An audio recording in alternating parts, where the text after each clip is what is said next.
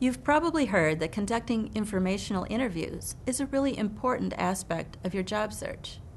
The first step is to find someone you want to talk to. Once you have done that, ask them for their time and prepare for the interview. Here are some tips to get you started. First, do your research. Learn about the company and the position you'll be asking about. You can use what you've learned to develop an introduction.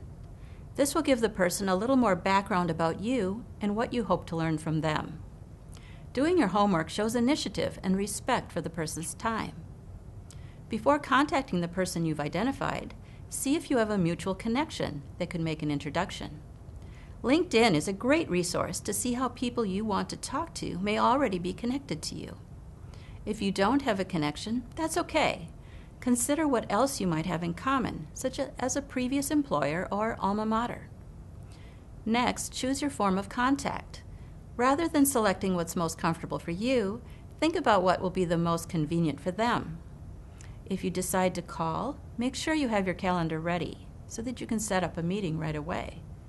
You may have to leave a message, so be prepared with an abbreviated version of your introduction. Or you may get lucky and be able to have the conversation right then. Be prepared so you don't miss your opportunity. Not everyone will respond to your request or be able to meet, but that's okay. Continue to reach out to other professionals to gain the information you're seeking.